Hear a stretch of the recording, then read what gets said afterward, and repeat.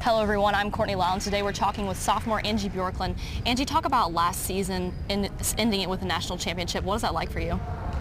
As a freshman, that doesn't happen too often, and it was really, it's been my dream to win a national championship, and to come in with that, our senior class that we had last year was just, I was fortunate for that, and just to be a part of that and to work towards my dream and then finally accomplish it.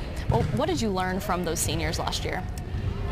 Number one, I learned what it takes to win. They showed me the ropes. I learned all last year. It was a long season, but they taught me that, especially towards the end, that hard work and just giving it all you got and leaving it all out on the court is gonna get it done, and they definitely showed me that. You have a pretty young team this year, breaking in 6 new freshmen. Is that hard to break them in?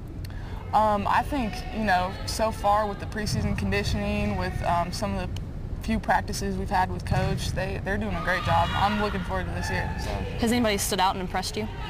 I mean, they have all contributed differently in different ways. They've all of them have done a great job.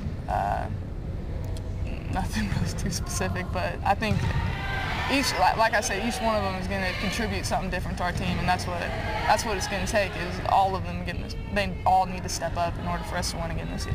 During this offseason, have you focused on any specific aspect of your game that you wanted to improve? Well, the offseason, as you know, with my knee, I tore my meniscus, so it was a lot of rehab going on. I didn't have a whole lot of time to work on that, but when I did get back into it, when I was slowly easing my way back into it, I did a lot of shooting again, just working on my shot, and a lot of ball handling stuff, just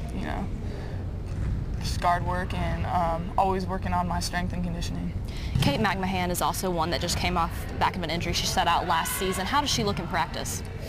Kate looks great. I'm excited to play with her. Didn't get a chance too much last year.